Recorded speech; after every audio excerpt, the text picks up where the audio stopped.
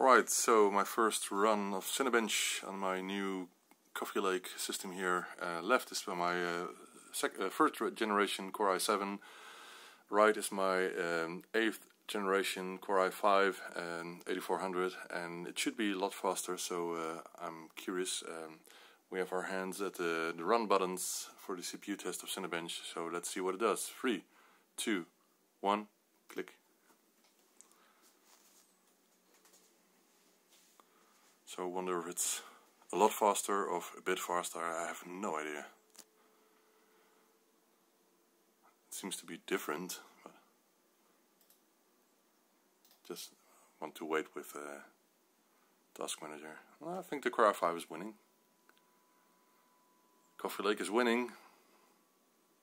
Can you imagine that the left one has 8 cores and the right one only has 6 cores? So it's beautiful, if you ask me. And that's the power of Coffee Lake Core i5. I'm convinced.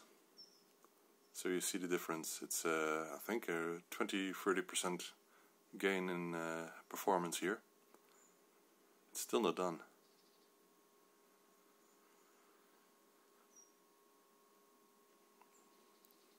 In the meantime, I can get up the Task Manager and show you that it actually has 6 cores and 6 threads, so no hyperthreading here.